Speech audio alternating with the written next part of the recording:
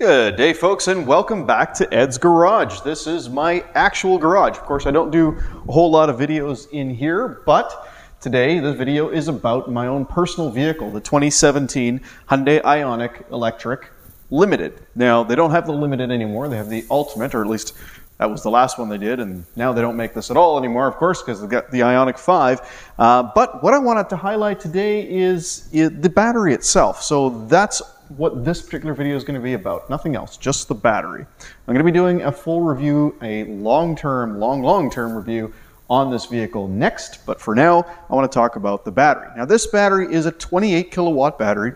The average range on this vehicle was posted at 200 kilometers in Canada. Of course, different markets, different climates, that sort of thing. Of course, that can change.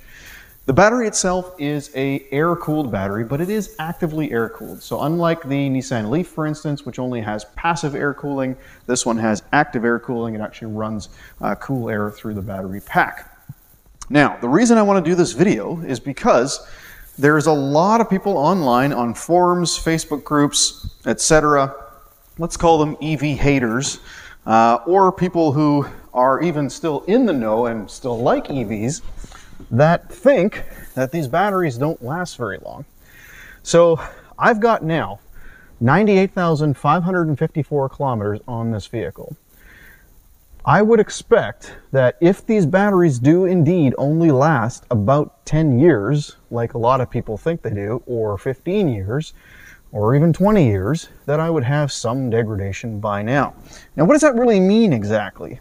Oh, the batteries only last 10 years, or the batteries only last 15 years. What does that mean? Do they completely conk out? Do they degrade? Do they charge slower? Like what?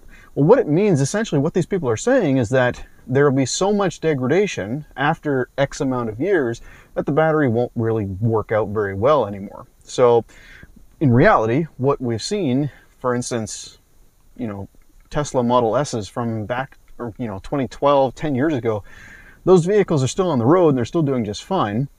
But some of them do have some battery degradation.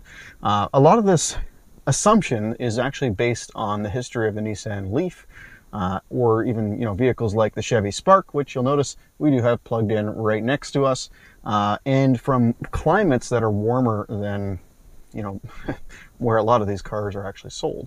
So I'm up here in British Columbia, Canada. I'm in the very, very southern point of British Columbia, Canada. We're probably in the best place for an EV. And what I mean by that is our climate is very temperate. It doesn't get crazy cold and it doesn't get crazy hot. Well, except for last summer. We had 2 months of ridiculously hot temperatures. But because these batteries are air-cooled, and now, of course, new Ioniqs are liquid-cooled, the vehicle can actually do a very good job keeping the battery cool. Unlike, for instance, even the most recent Nissan Leafs that still only have passive cooling. So, where is the battery at on this vehicle? Now, I've tested this vehicle in the past before. The last time I tested it was at about 70,000 kilometers to see where it was at. And the reason I did that is because I wanted to get a good idea of, the progressing of the degradation to see, how much it was degrading at that time. And now again, at 100,000 kilometers, 60,000 miles. Now, a little bit of history of this vehicle. I don't take care of this vehicle very well, to be quite frank. I charge the battery to 100% every day. I've used quick chargers here and there, but mostly I charge at home. And I haven't really done a hell of a lot of maintenance on it, to be honest. I checked the, I wrote the tires. Right now I've got it on winter tires on aftermarket rims. And I drive it pretty hard as well. My accelerated pedal may as well just be on off switch. And I take it up to about 130 kilometers an hour on the freeway pretty regularly, pretty much all the time. Shouldn't admit that on YouTube, but whatever. It is what it is. The reason I bring that up is because currently, you'll notice my range estimate says 167 kilometers. That's actually a little bit inaccurate. I do better than that, even driving faster. But Hyundai has always been very conservative with the range estimates, and you'll notice that on a lot of other reviews where they compare multiple vehicles, doing long drives with them. Hyundai's always coming out on top as far as how far they'll go versus how far they say they'll go. But this one, yeah, if I drive it normally, especially if I drive it in the city at city speeds, I'll clear 200K, no problem, even on the winter tires. and even with the aftermarket wheels. And I've done that. I've demonstrated that before, I've proven that before by going on long drives. My wife and I, in the middle of winter, actually drove all the way up to a place called Vernon, which is in British Columbia, which is several hundred kilometers away. So obviously I did have to stop and charge a couple times, but I was getting range of around 200 kilometers, even when it was cold out, as long as I drove, relatively normally around 100 kilometers an hour on these highways. In any event, the reason you came here to watch this video is to see what the battery state of health is now. It's fully charged at 100%, and what I'm going to do is I'm going to use an OBD reader.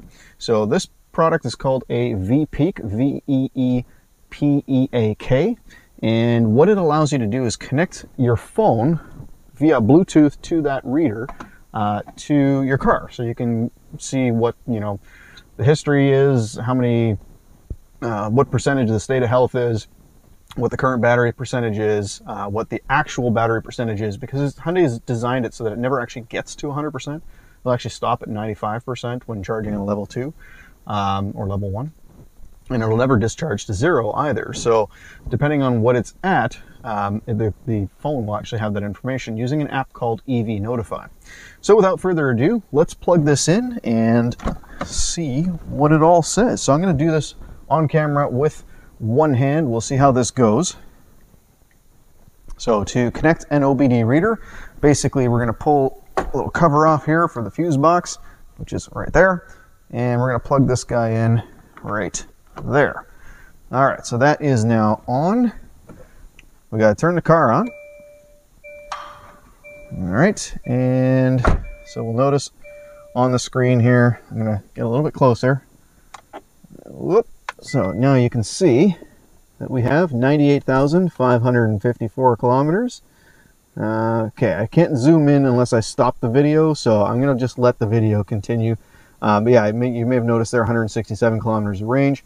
So that is an estimate based on my most recent driving, which again, I drive too fast. Anyway.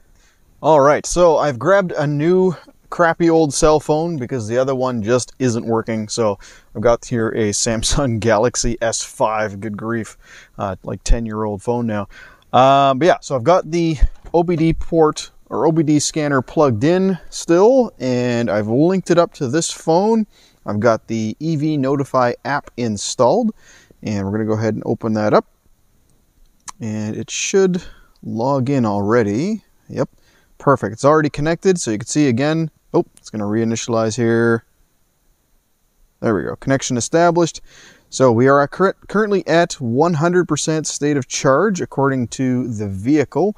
And we can see we got 397.2 volts, 0 current being currently used. And then you'll notice we've got battery health state of charge 95%. That's the battery management system. So even though the car says it's at 100%, the battery's BMS, the battery management system, it shows it only charges up to 95% to protect the battery. So what have we got for state of health? Well, if we scroll up a little bit more, boom, there you go. We've got 100% state of health. So all those naysayers thinking that these batteries only last 10 years, 20 years, 15 years, whatever, I'm sorry, but you're wrong. I mean, that depends where you live. And even if you do live in a very, very hot climate, yes, you might have some battery degradation, but that doesn't necessarily mean that the battery is done for. It just means that you have less range. So there are reports of people who've had batteries completely fail, but that's due to a manufacturing defect or other issues, not necessarily due to degradation. Yes, batteries can degrade, and yes, people have replaced battery due to degradation, but it's not very common. It's not nearly as common as you would think, at least not on vehicles that have batteries that are cooled properly. I'm referring to the ones that aren't cooled properly are the older Nissan Leafs, and even, again, vehicles like this old Chevy Spark sitting out here, that one does have some degradation. As a matter of fact, it's pretty badly degraded. It's degraded about 25%. Now, even though it's degraded 25%, that vehicle is still very, very useful. But this video is not on the Spark. This video is on the Ioniq platform with its air-cooled battery system. And so far, 100,000 kilometers, well, 98,554 kilometers and 5 years, battery is still at 100%. I think that's fantastic. All right, guys, thank you so much for watching. If you enjoyed this video, please hit like and subscribe, and feel free to comment down below if you disagree or if you have a difference of opinion for whatever reason, or if you're just worried about electric range, electric batteries, whatnot. Please do comment below. I do try to respond to every comment made. If I don't like your comment, I'll let you know. And if I do like your comment, you'll definitely get a thumbs up and a reply from me. So in any event, thank you so much for watching, and until the next time, take care.